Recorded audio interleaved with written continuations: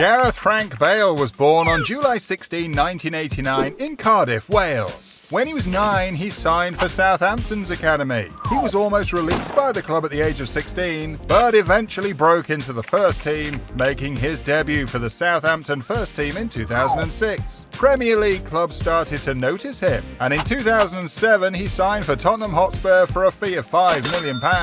Although it didn't go too smoothly, the fans didn't rate him. But in 2009 he became a Spurs hero, scoring a hat-trick against Inter Milan in the Champions League. This really cemented his fame at the club. Bale's performances during the 2010-2011 season earned him the PFA Players Player of the Year award, and he was also named the FWA Footballer of the Year. He then went on to win both PFA Players Player and the WFA Footballer of the Year awards in 2011. Fun fact, he can speak fluent Spanish after his time at Madrid. Todos los partidos y todos los títulos. Honestly, I think he was a great player and a pleasure to watch despite being an Arsenal fan. Now he spends a lot of time on the golf course and now has a handicap of 2, which is pretty impressive. Make sure you watch this video about Ronaldinho next.